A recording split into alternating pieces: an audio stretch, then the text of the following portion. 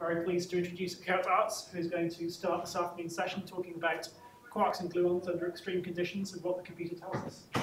Yeah, so thanks a lot. Also, thank you to the SA2C to give me the opportunity to talk here for mostly Swansea people and mostly not physicists, so that's good. So I'm immediately going to give you the outline. So the talk will not be too much about details of computations and algorithms and hardware, but it will be about the physics, but hopefully give you an idea why the physics is interesting, why it's exciting, and how our work fits into what we do and what is happening globally in this field. But also then link it with Supercomputing Wales and the Academy for Computing, because they're really important for us to keep the research going. So we wouldn't be able to do what we do without you guys.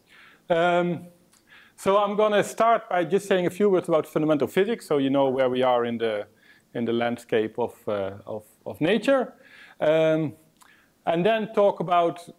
So I decided to start with things that you know, and then slowly move into things that you don't know. That's my expectation. And actually, so I call this section "Splitting the Proton." Because maybe you know, so what you may have heard of us is splitting the atom. So do you know when the atom was split for the first time? How long ago?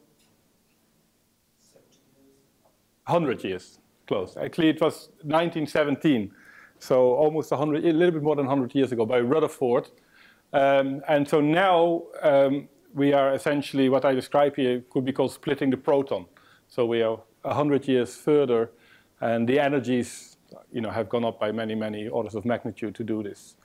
So that's what I want to describe, and then show some results from our collaboration, which have been done using HPC resources. So very basic, there are four forces in nature. At the most fundamental level, there's electromagnetism, which we all know, it's electrons and photons, gravity, Earth, Sun, etc., etc. And then there are the two nuclear forces. The weak force is responsible for radioactive decay and neutrinos, and also the Higgs boson falls under the cover of the weak force. And then there is the strong force, and the strong force is the one that rules protons, or more general nuclei, and quarks and gluons. So if you ask a fundamental physicist what describes nature, we would say these four forces describe everything, basically. So in our research area, we focus on the strong force. And the reason is that it's actually the most difficult one of all these that are listed here. And the reason is that it's what is called non-perturbative, which means that you cannot solve it one process at a time. So electromagnetism is, of course, extremely well known, but there you can study one electron. The electron scatters with a photon or radiates a photon. This photon is absorbed by another electron, and you can really study this process in all details. And in the quantum theory, that's actually what Feynman wrote down. This quantum electrodynamics is this description of photons and electrons and positrons that are constantly scattering with each other. For the strong force, this is not possible. And maybe the clearest way why this is the case is that at the fundamental level, it's described in terms of quarks and gluons. So quarks are the equivalents of electrons and positrons, so to speak, and gluons are the equivalent of photons.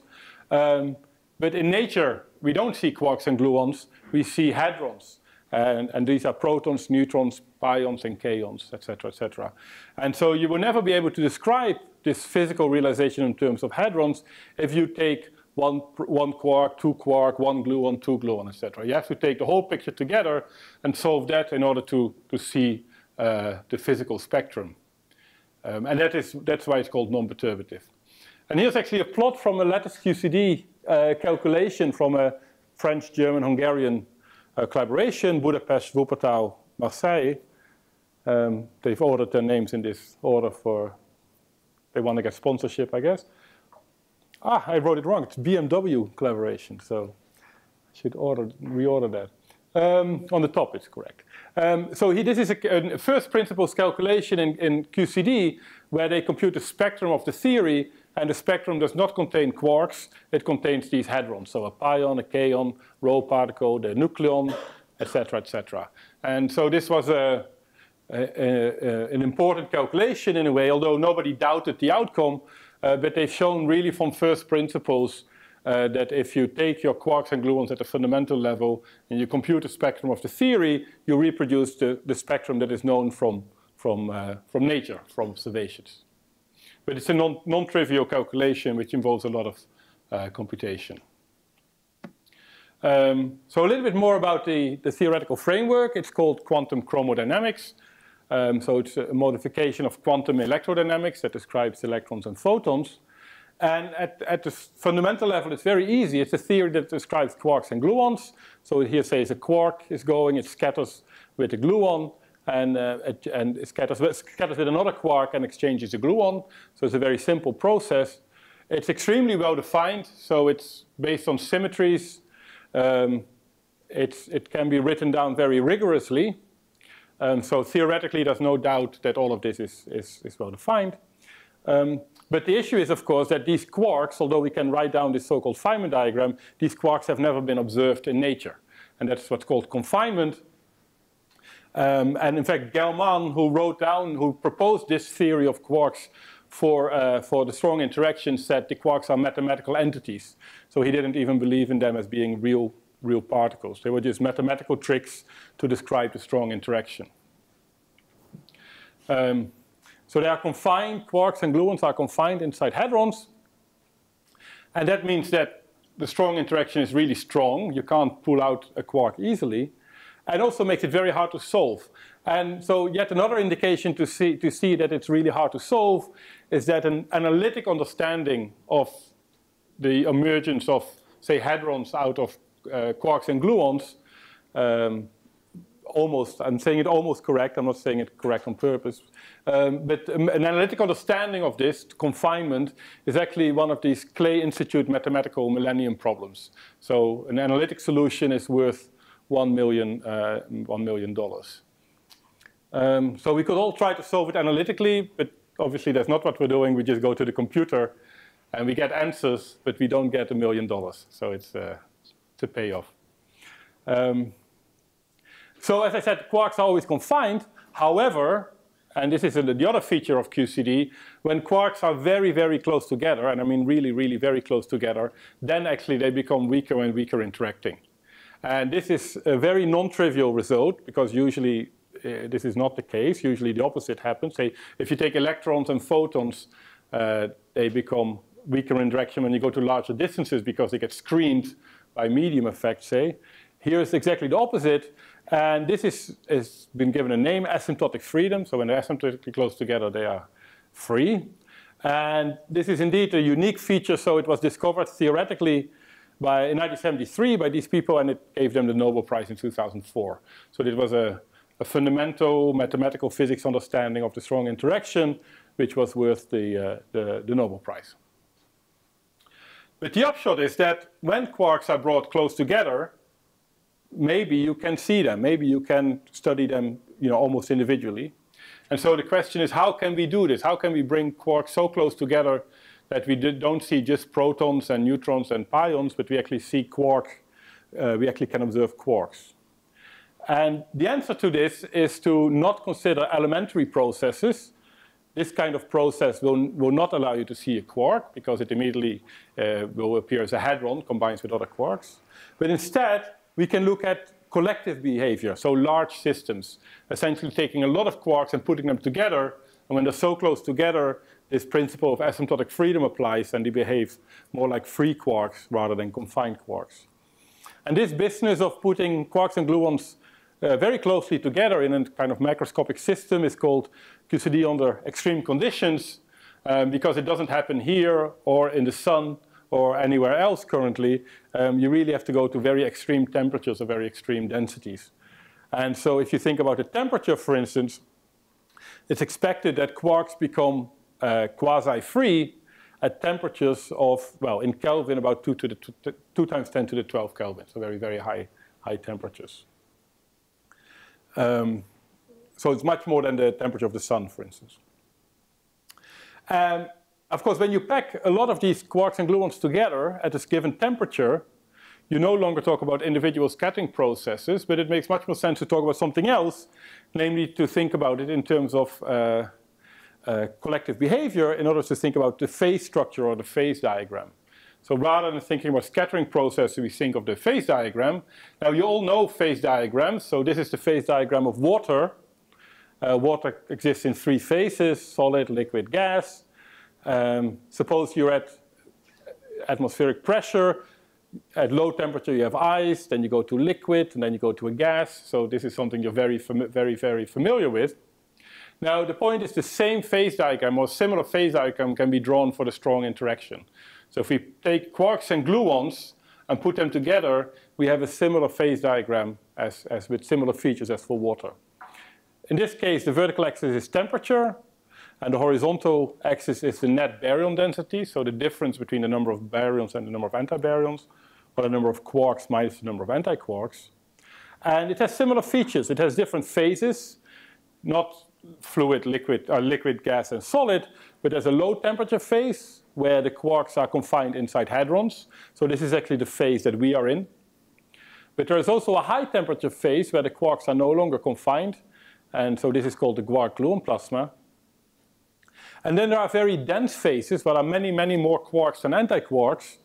And that's, for instance, the case in neutron stars or even in superconducting phases. So you know superconductivity from ordinary electron photon systems. So from solid state physics you get superconductors or like liquid helium. So you also have superconductors when you have a lot of quarks together. They're called color superconductors. And so this is a very rich phase diagram which you can explore to see where can you find quarks, how can you liberate quarks, etc. Now you can actually already see where you can liberate them. If you go to very high temperature, you go into this high temperature phase, and actually this bit here says early universe. And so we know that the whole universe started with a Big Bang. It was very hot initially and then cooled down. And initially it was so hot that there were no hadrons then, everything was in form of quarks and gluons. So there are quarks and gluons up here. As the universe cooled down, it changed. There was a crossover here, like a phase transition, and hadrons came out of it. And currently we are down here. And so this phase diagram has been, a source of inspiration now for many years, essentially since the discovery of QCD as the fundamental theory of the strong interactions, to try to understand the high temperature phase, the very dense phase, neutron stars. There are experiments that probe this region here. And so this is what motivates our research. So how can we access this QCD phase diagram? The scales are obviously enormous. The temperature scale, what I said, was 200 MeV, but that corresponds to about 10 to the 12 Kelvin, so it's enormously high temperatures. The density is very large, so here the density is accessible, but this is inside neutron stars, which are observable, but not easily produced in the lab, obviously. So we have access to this phase diagram, but in very non-trivial ways. So the first one, as I said, is high temperature. So shortly after the Big Bang, up to 10 to the minus 5 seconds after the Big Bang, the universe was in this high temperature phase. High density, you need several times the density of nuclear matter, so very high density. And this appears in neutron stars, for instance, so that's another way to have access.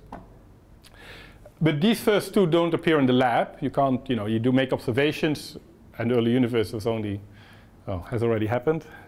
But in the lab, you can do something else. So if you collide elementary particles together, like protons, you produce other elementary particles, like Higgs bosons, like the Higgs boson or other ones.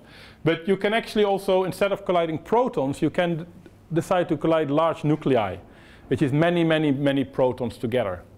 And this goes under the name of relativistic heavy ion collisions. So an ion is you know what an ion is, it's a nucleus. And so if you have large heavy ions, which means there are many, many protons inside, and if you speed them up to very high velocity, very high speeds, then they're relativistic. If you then collide them, they release a lot of energy. And so by colliding very large nuclei at relativistic velocities, you can actually have access to this phase diagram. The two big experiments currently that are doing this, This one is the relativistic heavy ion collider at Brookhaven in Long Island. It's a typical particle accelerator. There's rings here that speed up the protons, or in this case lead actually. This one, gold, this one is colliding gold nuclei. So gold is accelerated, goes around the ring in opposite directions and collide at certain experiments here. STAR is one of the experiments. So that's the experiment in Brookhaven. And also the Large Hadron Collider is doing heavy ion collisions. They collide lead-on-lead collisions. And again, lead is accelerated through the rings, goes around, and collides head-on. And all these experiments, ATLAS, ALICE, and CMS, are then measuring the outcome of these collisions. So what is a typical? So what is happening? These nuclei are accelerated. They are colliding. It's not one proton versus one proton, but it's say 200 protons versus 200 protons. So you get an extremely energetic medium when they collide. And because you have many particles together, this you know from whatever kindergarten physics, many particles together, they will actually form a medium and come to equilibrium, form a thermal system, like a statistical system, in the same way as when you you start boiling water, for instance, at some point. You know, well, it's not exactly the same, but basically you have a lot of energy together. The system comes to equilibrium, a bit like the flow across the cars in the morning. So this is a non-equilibrium process. The system comes into thermal equilibrium. And the idea is that the temperature is so high here that actually you cross this, you go into the high temperature phase. And so that is what is shown in the phase diagram with these arrows here, RIC and LHC. You start with nuclei, you collide them, and they come to thermal equilibrium at a very high temperature, and then they cool down again back to the hadronic phase. And the hadrons are measured in the collider, in the detector. And so this is actually a picture of the detector. This is RIC data from STAR. And so the collision happened right in the center here. Actually, the gold ions came this way. It collides here, and all these lines are outgoing hadrons that are then detected by the particle detector. And the real challenge here for phenomenologists is to reconstruct what happened in the center of the collision from all these outgoing lines, and really determine that the temperature in the center was so high that it reached this high temperature phase, this quark-gluon plasma phase. That's the challenge. And here's a similar plot from the Large Hadron Collider, the ALICE experiment. Again, so the lead is going along this line here, along the beam pipe. It collides, and all of this is the kind of the debris from the collision. And by detecting all these particles, you can reconstruct that in the center of the collision, indeed, an extremely high temperature phase was reached. So that's the consensus, that these heavy ion collisions have indeed created a thermal medium, and that the temperature of this medium is larger than the transition temperature. So if the transition temperature is around here, this is the hadronic phase, this is the quark-gluon plasma, the experiments have gone to about 3 times as high temperature, about 3 times above the transition temperature here. So the consensus is that the quark-gluon plasma has been created in the lab, basically. And so what should we do now? Well, we, as a theorist, as a particle theorist, we have to basically now contribute to these experiments and compute things that would be of interest for the experiment and test, you know, how QCD performs compared to the measurements of the data. This is a very clean-cut process, so to speak, because QCD is a very well-defined theory, as I said in the beginning. The rules in QCD are written down, they're mathematically sound, everything is under control, there's no wiggle room. It's not like some effective model where you can say, let's do this or let's do this. It's a well-defined theory. It should apply equally well under extreme conditions. So the fact that we're working at very high temperature doesn't change anything. It changes the nature of the matter from hadrons to quarks, but the rules are the same. So we know our baseline equations, basically. So all we have to do is compute some fundamental properties of the theory and then predict or postdict these experimental results. That's the motivation. So what do we have to do? Well, we like to say we want to solve QCD. That means different things to different people. But in this case, solving means that essentially we have to consider all possible configurations of quarks and gluons and extract properties by summing over those configurations.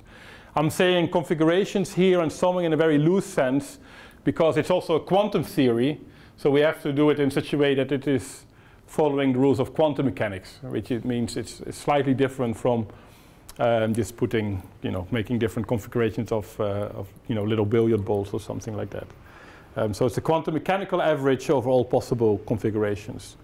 Again, this is well defined in principle, but it is, of course, a very hard problem. And so for that, we then use a numerical approach, which brings us to the topic of today. Namely, this summing over all configurations is done by using HPC resources in a prescription that is called lattice QCD, so lattice quantum chromodynamics. It's very straightforward. You have a theory with degrees of freedom. How are you going to solve it numerically? Well, you discretize it, so you put it on a lattice, typically a hypercubic lattice. We have space and time, so the lattice doesn't live in 3 dimensions, but lives in 4 dimensions. And on this lattice, then, there are quarks and gluons, and the formulations happen to be such that quarks are at the sides of the lattice, the gluons are at the links. This has to do with these fundamental symmetries that completely fix the theory. But it's a very well-defined way to discretize the theory and preserve the most important properties in terms of symmetries. On every link and every side are still many degrees of freedom because quarks and gluons come in different, what's called colors, and quark come in different flavors. So it's not actually, the gluons are 3x3 complex 3x3 matrices, and these are vectors. So there's a lot of degrees of freedom living on each link and each side. So it's a big system actually. But by doing this, by discretizing it, it's actually amenable to numerical simulations. And so solving the theory now basically means performing a very high dimensional integral on this discretized space-time. And that can be done with importance sampling. And so all the standard Monte Carlo techniques can be used to now perform this calculation. It's a big calculation, as I already said. So high-performance computing resources are really essential in order to achieve this. So this is a plot I downloaded from the internet. It kind of gives an overview of how this field has progressed. So it's something that's been in the scientific, well, it's been investigated for a long time. So if you remember asymptotic freedom, this fact that quarks become almost free when they're very close together was discovered in 1973. And that property actually then immediately led to the acceptance of QCD as the theory of the strong interactions. And so shortly afterwards, in 1974, the theory was formulated on a lattice, on a space-time lattice, as I've given here, with the idea that it gives a handle on the theory, which is different from considering it one process at a time. So the field is very old. It's still younger than I am, but it started basically in 1974. And so along these how many years, 40 so many years, it has evolved by simulating the strong interactions on very small lattices, say with four sides in the spatial directions and 8 sides in the temporal direction, to now very big lattices, which are much bigger. And the computers that go with this also have increased, of course, tremendously. So the progress has only been possible thanks to the increase in computing power. So I said I downloaded this from the internet, and somehow from gigaflops it goes to teraflops. So the L is missing in that one. But so the current machines are using petaflops machines basically in order to do these type of calculations. And when I said in the beginning I showed the spectrum of QCD, and that paper was from 2008 or 2010. That was the first time the spectrum could be computed with all the parameters right, so to speak. So the quarks having the right mass compared to the mass in nature and so on. So that took about 40 years to get to that point, really. So it's a long-standing problem which has driven a lot of development also in machines, basically, to get to this point. So now to come a little bit closer to what we do here. So we are founding member of what we call the FASOM collaboration. It's people in various places, Italy, Ireland, Korea, Denmark, students, postdocs. People written in smaller letters are people who have, many of them are students actually, who worked on this project and then moved on to other places. So it's an evolving collaboration. And we have been lucky to have a lot of access to a lot of HPC resources on the RAC, which is funded by the Research Council for Particle Physics, SDFC, PRAISE as well, and then of course HPC Wales and CW. And in the last year or so, we had a lot of support from the SA2C as well, so that's all been very useful. So Jonas is in the room, and Alan is in the room. Sam here as well? No. So what do we do in this collaboration? How do we attack the problem? Well, very short introduction. As I already said, it's discretized. It's a four-dimensional system, and we treat it as a statistical system. It's discretized with lattice spacings, put in a finite box, finite number of sites. The integral, basically you have to do an integral then, which is done by importance sampling.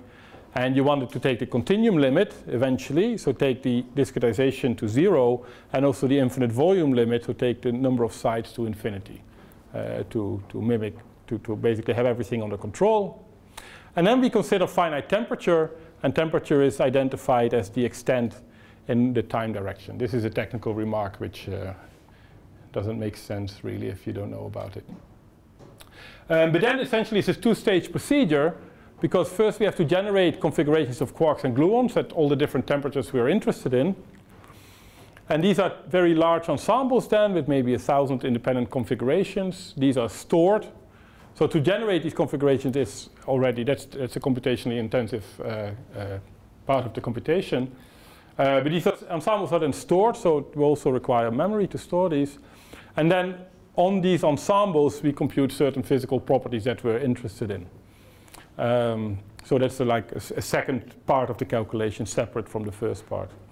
And then these properties have to be analyzed using some simple analysis techniques or more advanced ones. And so we have worked quite a bit on Bayesian analysis. And now with artificial intelligence becoming very popular, we also started to look at machine learning to analyze our data. So I want to I want to show briefly two results, just to get an idea of what kind of results we do. One is essentially what happens to the proton at very high temperature, and the other one is this quark-gluon plasma a conductor or an insulator? So a very more like a plasma question, a question you would ask in plasma physics, really. So the first one, though, is about what happens to baryons under extreme conditions, or more pictorially, how does the proton fall apart when you go to these very high temperatures? And here's some references. So we expect that, as I said, at very high temperature, all the quarks and gluons are very closely together. There's a lot of energy. There are very short distances. So it's no longer possible to identify the proton. The proton just falls apart into 3 quarks. So this we have studied. And actually, the way this happens is in a very interesting and non-trivial way, which is a bit hard to explain, but I'll try to explain it here anyhow. So the proton is not just a proton, but actually many subatomic particles come in pairs. So there are 2 of them. And these 2 in this pair are related by chiral symmetry. So chiral symmetry is yet another symmetry in the strong interactions, which has to do, left-handed and right-handedness. But this symmetry is not present at low temperature, but it's expected that this symmetry becomes manifest when you go into the quark-gluon plasma. So at low temperature, there's no chiral symmetry. At the quark-gluon plasma transition, there is chiral symmetry. That's very loosely speaking the idea. And what happens when chiral symmetry emerges, the proton will combine with his partner, and so there will be 2 particles in the spectrum that suddenly have the same mass. So instead of having the proton and another particle with different masses, they actually come together. And so this doubling of the particle spectrum is actually an indication, a precursor to the fact that the proton will soon enter the quark-gluon plasma and fall apart. And so this is something that we set out to study using lattice QCD simulations. And one reason is that this is actually interesting for phenomenology. So people who use more model descriptions of hadrons at finite temperature, they'll find this actually an interesting question to see what happens with these parity partners. So very briefly, baryons consist of 3 quarks. We consider baryons with up, down, and strange quarks. So the proton, for instance, has up, up, down. The neutron has up, down, down. This is the quark contact. Together, these we'll call the nucleon. And then we have strange quarks as well. So we can organize the baryons by the number of strange quarks. So the nucleon has no strange quarks. It's only up and down quarks. And so does the delta. And then there is strangeness -1, which are these particles, lambda and sigma. Strangeness -2, the psi's. Strangeness -3, the omega. So this goes back to the 1950s, actually, when the quark model was written down. And the strange quark was proposed by Gell-Mann to make sense out of all the particles that were discovered. And Gell-Mann actually proposed this omega particle here with 3 strange quarks, which was a prediction based on the symmetries, and it was indeed discovered. So this is how quarks came into being accepted as underlying all of this. In any case, for each of these baryons here, so for the nucleon, the lambda, the delta, etc., we can study both the partners that are related by chiral symmetry, so both so-called parity partners, and then they're expected to become degenerate when we go to this high temperature phase. Here's some data. This is actually the only data I show. But what we want to study is the masses of these particles at this low temperature, compare them to the properties in vacuum, and then go to a higher temperature to see what happens when the temperature goes up.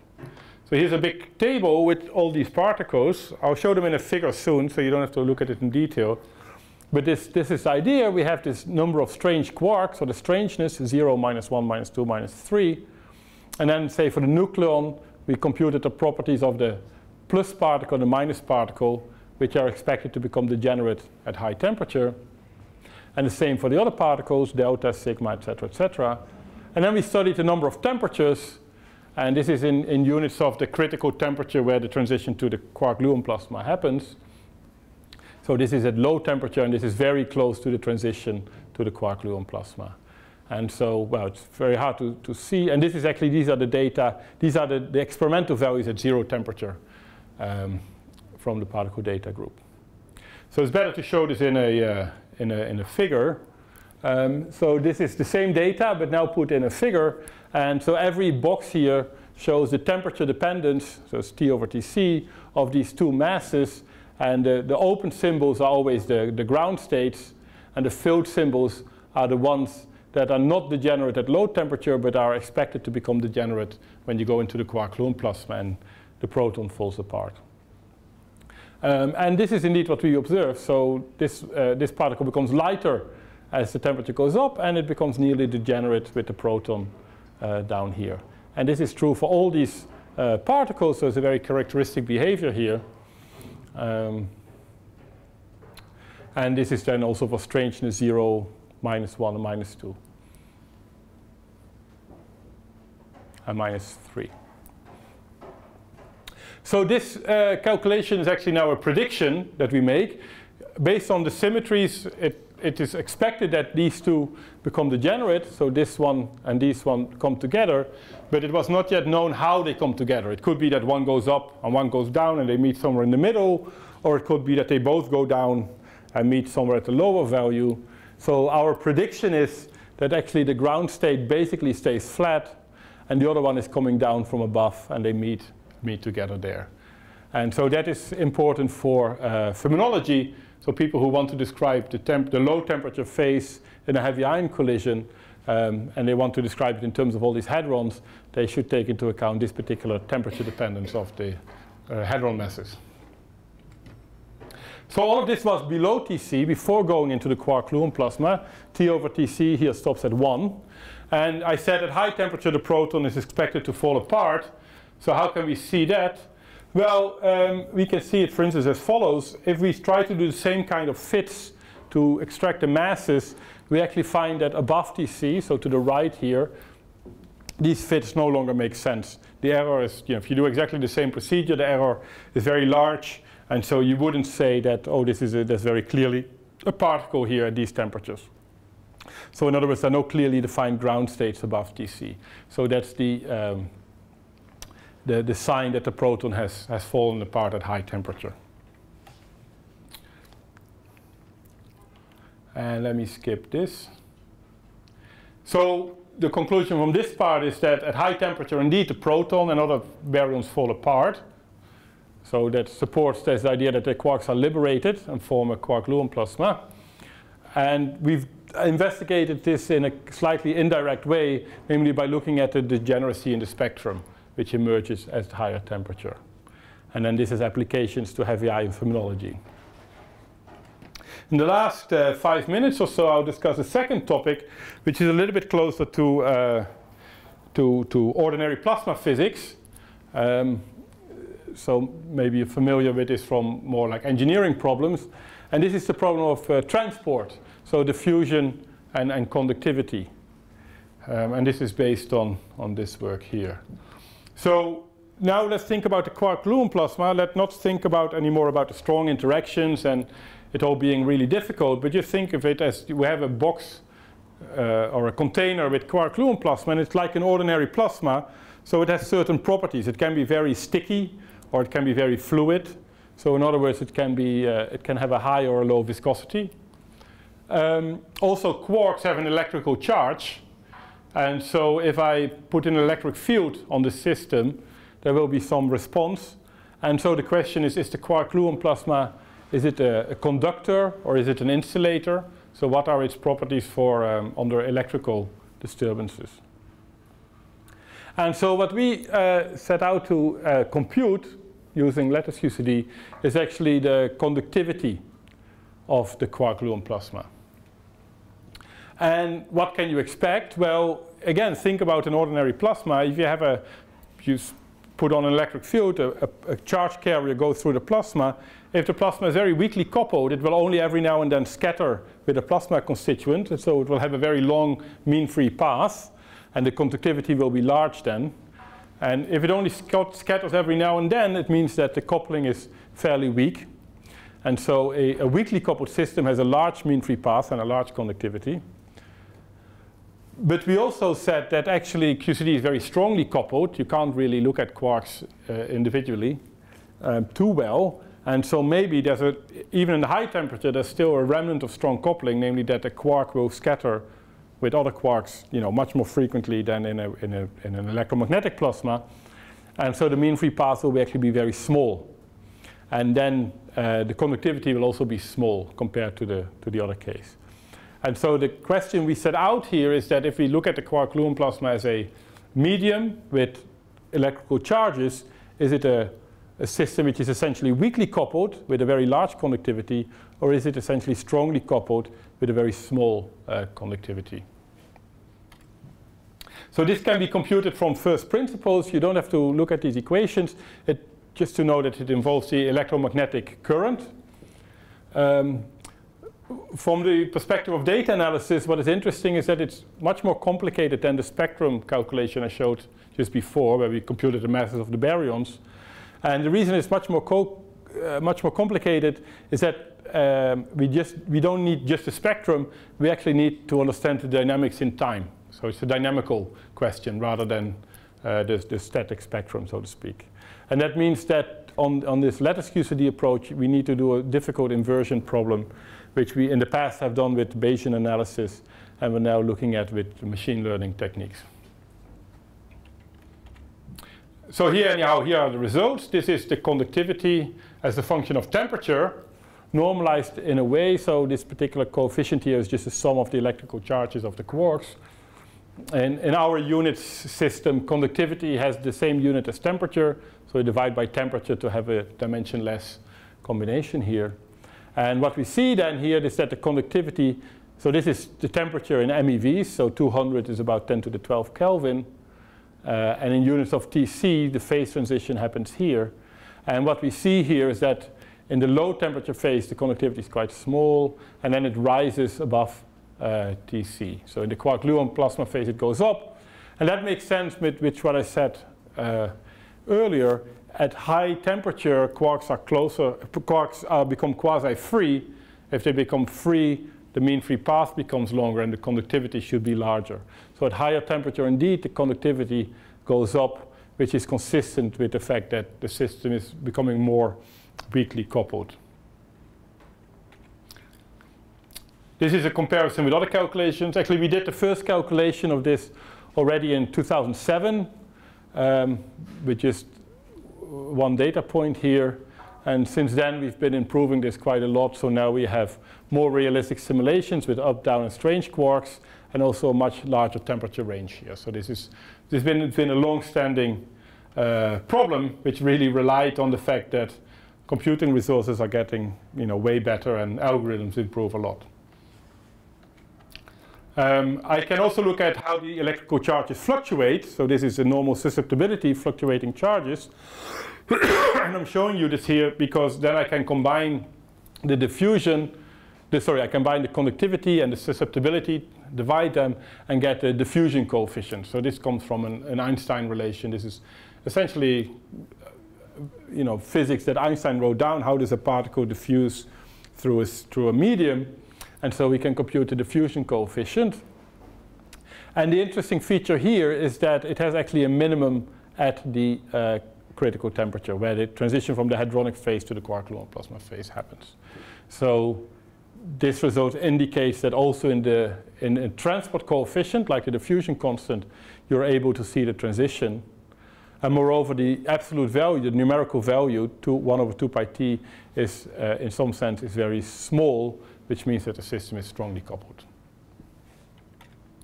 So this was the first comprehensive study of the conductivity. And so a few things to note. It is consistent with a strongly coupled plasma, which fits in with the picture that has been developed for this system. It increases at larger temperature, where the system becomes weakly coupled. And our findings are actually used in thermological studies because they are relevant for heavy ion collisions, for instance, when there are very strong magnetic fields. If you want to do transport theory or magnetohydrodynamics or so on, at some point you have to know the conductivity, and that's where our numerical values then are being used. So that's quite rewarding. Okay, so summary. So as I said, strong interaction is one of the 4 fundamental forces. It's really interesting because you go from very strong coupling at large distances, confinement, to weak coupling at small distances, so asymptotic freedom, and trying to understand how these come to go together teaches you a lot about the strong force. It's not just a theoretical question, it's investigated experimentally at particle accelerators, so that provides a very important motivation for this work. It requires large-scale computing and lots of clever methods, and so it's quite exciting, and we definitely need more and more HPC resources all the time. So that's why you are here. Okay, thanks.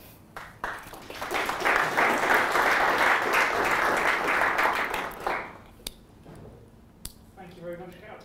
We have time for maybe one quick question.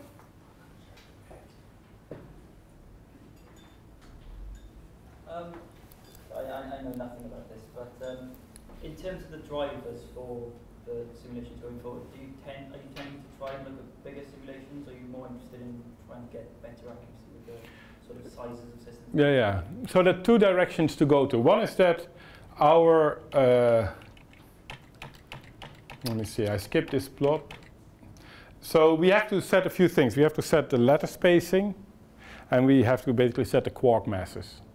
And the quark masses are, so there are 3 quarks, up, down, and strange. The strange quark is fine, but the up and down are still a little bit too heavy. And this has to do with the lighter the quarks are, the more difficult it becomes to invert a certain matrix. Basically, this relies on inverting matrices. And the lighter the quarks, the smaller the eigenvalues, and the harder it is to invert. And so, so Jonas spent basically a lot of time to go from one code that we use to another code where this has all been optimized and much improved. So one direction we are going in now, actually as we speak, is to go to lighter quarks, and eventually we want to end up with quarks which have a mass which corresponds to the one in nature, so physical quark masses. That's one direction to go to. The other direction then is that we still have, it's still discretized, so we still have lattice in time and space, and so we also have to take the continuum limit, meaning the lattice spacing goes to 0, and that goes hand in hand with having larger and larger systems, because you want to keep the same physical size with smaller and smaller lattice lying underneath. So that's the other direction to go into. And they both have to happen, essentially. Yeah.